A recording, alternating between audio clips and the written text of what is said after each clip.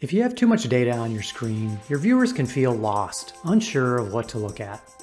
You can save your viewers from information overload by using zooms. Let me show you how. Alright, in the preview window, we've got our video with too much information.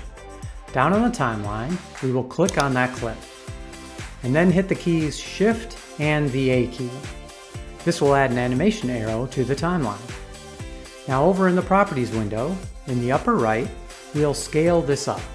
And almost instantly, the viewer knows what's most important on the screen.